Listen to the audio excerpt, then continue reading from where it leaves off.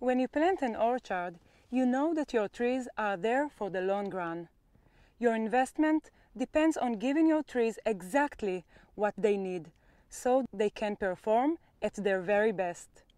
Microsprinklers are often just the right tool for this job.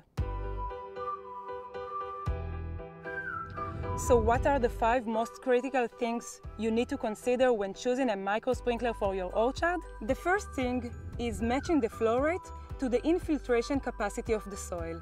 For example, for heavier soils, it's better to stick to lower flow rates. Low flow emitters also bring the agronomic and hydraulic benefits of longer irrigations and fewer shifts. Typical recommended flow rates are in the range of 20 to 70 liters per hour. If you have already chosen a flow rate and you need to decide between similar products, choose one with the widest flow path, as this will make it less sensitive for clogging. Check the manufacturer spec sheet and compare sizes. Make sure to match the wetted diameter to the root zone size. A typical diameter range is 3 to 5 meters. It is known that the canopy and root zone are similar in size. Young trees have a smaller root zone compared to mature trees. So, how do you match the wetted diameter to your tree's development? A good solution is to use a microsprinkler with 2-stage swivel. When the tree is young, this small deflector keeps the water close to the tree, avoiding water and fertilizer wastage.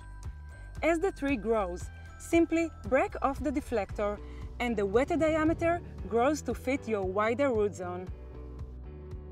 Insects entering the nozzle can stop microsprinkler from rotating properly.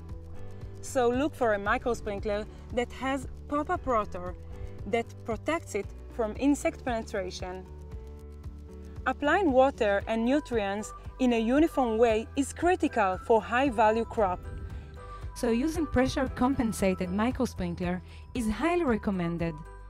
These microsprinklers make sure all your trees are irrigated and fed equally, even on extreme slopes and long crop rows. An orchard is a big investment, and the potential damage from using unreliable or poor-performing irrigation system is huge. Always look for a microsprinkler with a proven track record in the field.